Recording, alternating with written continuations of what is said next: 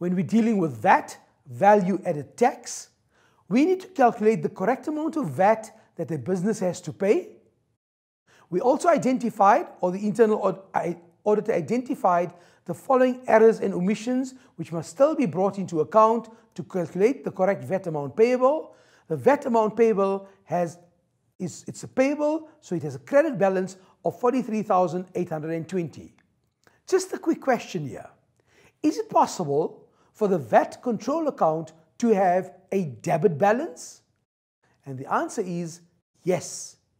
If your VAT control account has a debit balance, here's your VAT control account, and there's a debit balance of 50,000 Rand. What would be one explanation for this debit balance of 50,000 Rand? Think about it. It could mean the business has just started, right? We haven't started selling goods as yet, so we've purchased goods, and the VAT that we've paid to our suppliers, right? The input VAT amounts to 50,000 Rand. So clearly you can see that because we haven't started selling as yet, we haven't collected VAT from the end users, and at this stage, SARS owes us an amount of 50,000 Rand. So can your VAT control account have a debit balance? The answer is yes, it can have a debit balance, and keep that in mind when you're dealing with a VAT question. Okay, so now with regards to VAT, we are told we have sales invoices that were omitted from the debtors journal. Sales invoices were omitted. The amount that was omitted was 10,833 Rand.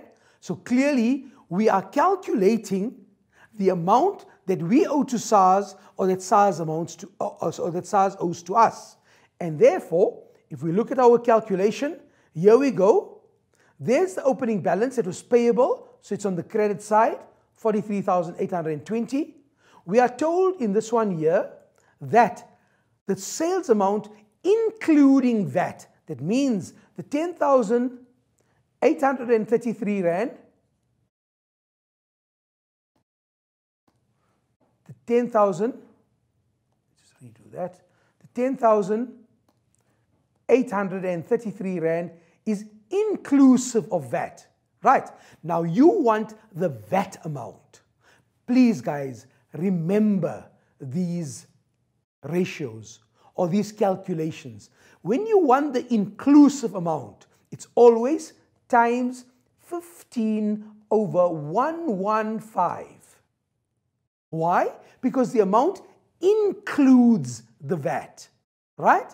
The moment you see something that says excluding VAT, you know it's times 15 over 100. Okay, so keep that in mind. Inclusive of VAT, 15 over 115, because that amount includes the VAT. So you do that calculation, 10,833 Rand times 15 over 115, and you get an answer of 1413, right? So that amount means that you now owe that amount to SARS, right? So double entry, you're going to debit debtors control with the full amount, credit your sales, and credit your VAT control with the amount of VAT. So in every transaction that you are doing, what is important for you to note is firstly identify what's the full amount. In this case here, it was a credit sales invoice that we omitted. So you're going to debit your debtor with a full amount, credit what? Sales with 100%, and credit your VAT control with the VAT amount of 1413. Clear? Good. You are told that damaged goods returned to suppliers excluding VAT amounted to 18,600. Okay? So we return goods to our suppliers excluding VAT. Step number one, take your 18,600,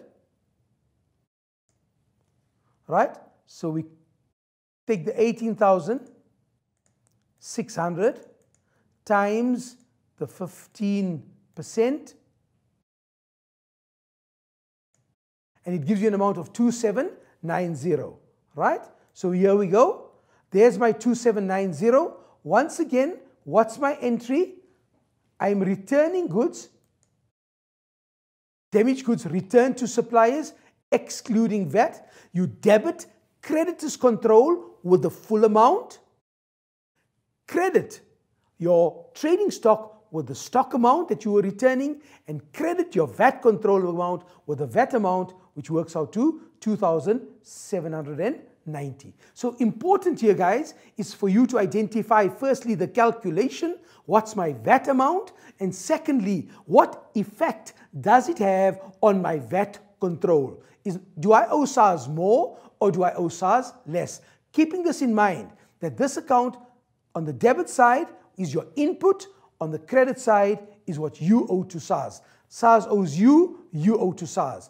Or you can do it in the form of a calculation. The choice is entirely yours, right? The next transaction we are told here is that VAT on discounts received from suppliers amounted to 756. Now, obviously, once again, you are receiving a discount from a supplier.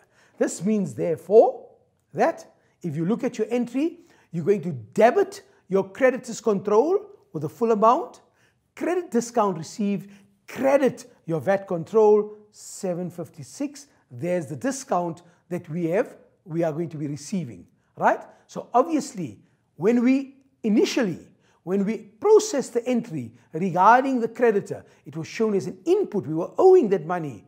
That was the amount that let me do this again.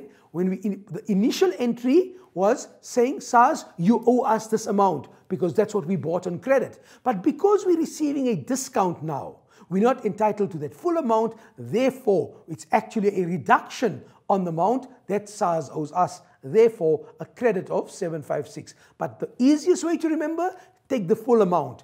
Debit creditors control, full amount. We don't owe them that money anymore. Credit discount received with a discount amount, credit your VAT control with the VAT amount. VAT on bad debts recovered, 112. So this was monies that we had received, right? That was the actual VAT amount on the bad debts recovered. Once again, debit bank with the full amount, credit your bad debts recovered, and credit your VAT control with the amount of VAT, which is 112. There we go. There's the 112. Okay? I think we left out one. Yes, we did. VAT on sundry business expenses. So they're giving you the amount of VAT that we had paid, that was input VAT, and the VAT was 6818. So clearly you can see here that one will be a debit to my VAT control because that's the amount of VAT that I have paid. I can claim it back from SARS, and therefore I'm debiting my VAT control account, meaning that's the amount that SARS owes to me, right? And the last one that we have there is VAT on bad debts was recorded on the wrong side of the VAT account. How much? 92 Rand. Let's look at the treatment thereof. Okay. If you have a VAT on bad debts, right? So clearly you can see you're going to credit your debtors control with the full amount, right? Because the debtor is not going to owe you that amount anymore. You're going to debit the bad debts with the bad debts amount, and you're going to debit the VAT control with the amount of the VAT on the bad debts. But because it went to the wrong side, clearly you can see, again, you got to double it for it to have the desired effect. And therefore, a debit on the VAT control of 184, how do we get that figure? Because it went on the wrong side initially, the amount was 92 Rand. I double it to get the correct amount. Okay, so there we have the VAT story. Inventory, let's try, in the time that we have left, just to give you a brief overview of the inventory that you're supposed to know. Remember, you get stock validation. This is how do you value your stock at the end of the financial year. It is valued in terms of 3 methods of stock validation. Value. So you're either going to you're either going to use the FIFO method or the weighted average method, or the specific identification method. So those are stock valuations. All that you are doing is you're valuing your stock in terms of those one of those three methods. Then you get stock systems. When stock systems are being talked about, we're talking about the perpetual method or the periodic method. In this one here, guys, remember, what do we talk about? You talk about perpetual, where you keep a running record of stock. So you have a cost of sales account. At every point of sale, you are also recording the cost of sale. That's what we mean by perpetual, continuous method of stock. Periodic, it's your stock is calculated on a periodic method. If you want to work out your cost of sales, you're going to work it out at the end of the period. Now, both of these have advantages and disadvantages. Please go through the advantages and disadvantages of your periodic stock systems and your perpetual inventory systems. Remember, in any questions, what are you going to be asked to do? The value of stock, number of items on hand, missing units, calculate your cost of sales, calculate your gross profit. Your indicators are important here.